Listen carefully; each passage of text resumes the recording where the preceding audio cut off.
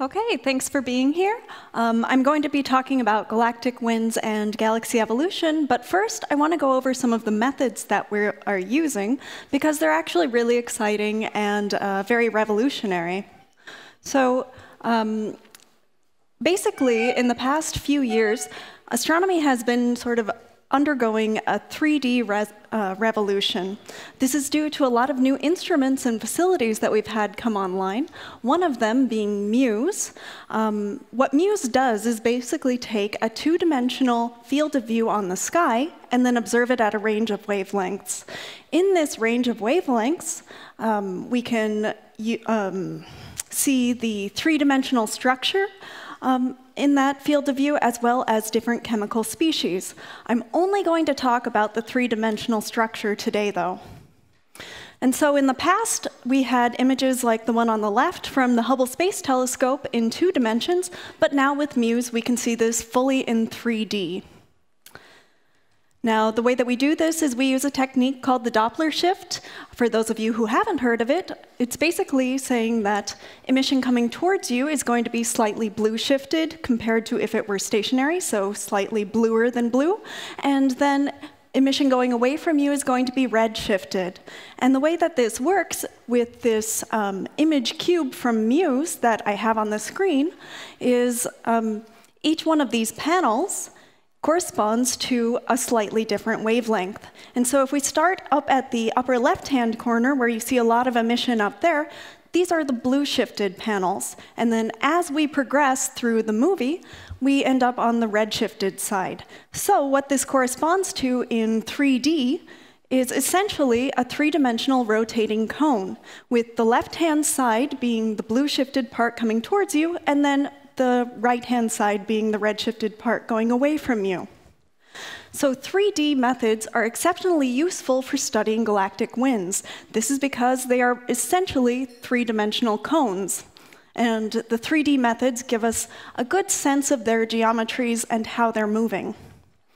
So what are galactic winds? These are very powerful outflows from the centers of galaxies. If you look at the picture on the right, you'll see a very well-known galactic wind in NGC 253, a nearby galaxy, and we concentrate at the very center of this galaxy, within the innermost 2 kiloparsecs. Now that translates into about 1,600 times the distance between our sun and its nearest neighboring star. So these are really at the very centers. The galactic winds are generally driven by starburst activity, as well as active galactic nuclei. So where do they fit in the big picture? Why do we care about galactic winds? Basically, galaxies evolve over time. If you look at the picture near the top of the slide, you'll see that the galaxies in the early universe look very different from the galaxies that we see today in the local universe, which are shown at the bottom of the slide. So galaxies evolve over time. And a lot of this depends on their star formation. Now, stars form from gas. So if we have galactic winds launching gas from these galaxies, they're going to be taking away some of the star formation because they're taking away that gas. So galactic winds suppress and quench star formation, and thus they affect the galaxy evolution. Now, I'm showing this orange image a lot. This is ionized gas, so this is very hot gas being ejected from the galaxy. But we can also observe different types of gas in galaxies. This blue gas is molecular gas. It's cold, dense gas observed with the ALMA telescope, and it's of the same object, so I've just superimposed them on each other. And the blue image is actually provided by Nico Krieger at the Max Planck Institute for Astronomy. He's a collaborator of ours, and if you look at these 2 images, they look very different, but they're really the same object. It's just different types of gas, and you'll see that the cold, dense molecular gas is really concentrated near the base of the wind. So if you remember that cone that I showed in the earlier slide, this is really, this blue gas is really just coming up at the base and being entrained near the bottom.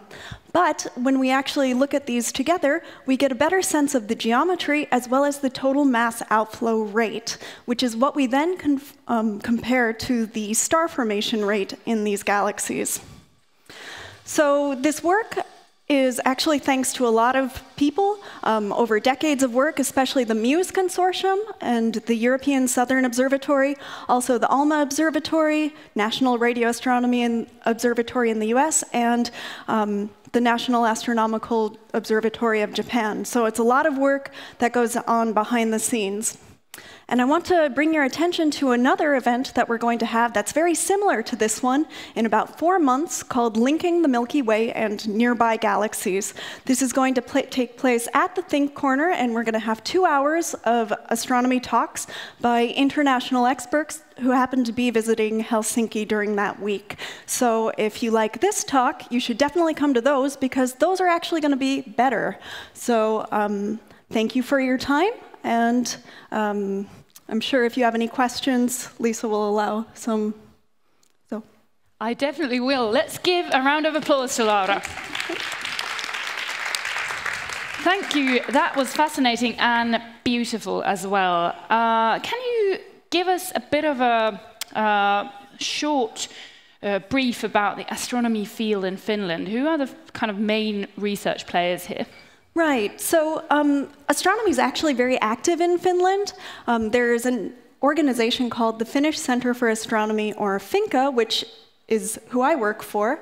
The University of Helsinki is part of FINCA. So University of Oulu, University of Turku, Aalto University, and Helsinki are all part of FINCA. So yeah, it's pretty active. Sounds exciting. And you were actually telling us about this event really quickly. You are going to have an amazing astronomy super week in Helsinki pretty soon in the spring. Tell us a bit more about how that happened. Yeah, so like I said, we have this Linking the Milky Way and Nearby Galaxies event. This is actually in connection to a conference that we're organizing of the same name. And so that's a 100-person conference. And then there's another conference that's going to be happening with the Euclid Consortium. So there will be in total maybe 400 or 500 astronomers in Helsinki that week. So lots of talent to bring in, and so it should be some very good talks. Sounds very exciting. Let's get back to your research. Galactic winds, they launch gas. But can you sort of go through that again?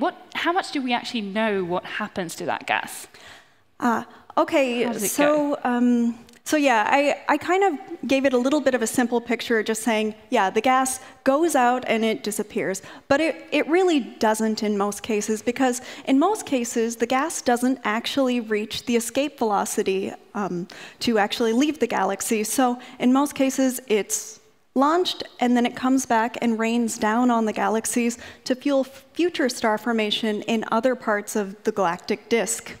Some of it does escape the galaxies, and it pollutes the intergalactic medium, but a majority of it just kind of stays in there. Okay. Yeah. Interesting tidbit of information. I have to ask you something that we talked about earlier, or that you sort of mentioned in passing. You said that, okay, usually we astronomers are either Milky Way people, or then we are, was it nearby galaxies people, or outer galaxies people? Yeah, I guess, so Milky Way, nearby galaxies, and then the even further out high redshift people, and we aren't even inviting them to the conference. But no, the Milky Way and nearby galaxy communities have often been a little isolated from each other, but now we're trying to bring that, bring them more together, and that's one of the goals of this conference. That's going to be super exciting. Can you tell me a bit more about the kind of international collaboration that's happening in astronomy? You said that Helsinki might be able to play an interesting role. Yeah, so with FINCA, we've definitely been bridging Finnish astronomy with the rest of Europe. It's definitely been more active, but also we're trying to branch out to other parts of the world as well. And Helsinki is a really great location for this because, in part, there are a lot of direct flights here, and so say, people from Asia can come and actually come to Helsinki first before they continue on to the rest of Europe. So we can kind of be a bridge to the international communities. And so hopefully we can really get even more great astronomy going in Finland. Sounds very exciting. One last question about 3D. Since 3D technology has obviously been a huge game changer in so many different fields, from research to industry and all sorts of things. And you already told us that it changed astronomy as well. But for how long has the shift been sort of going on? What's the time frame? Okay, so yeah, that was something that I kind of blurred a little bit. So in radio astronomy and sub-millimeter astronomy, so longer wavelengths that our eyes can't see, we've had this 3D astronomy for many, many years over large fields of view. Probably in the past 20, 15 years or so, it's becoming more popular in the optical to have these larger fields of view and also be able to see the 3D wavelengths as well. But really, it's gotten a huge boost with instruments like Muse in the past few years. Sounds amazing. I'd like to thank you, Laura, for a nice talk, and let's give her another round of applause for her.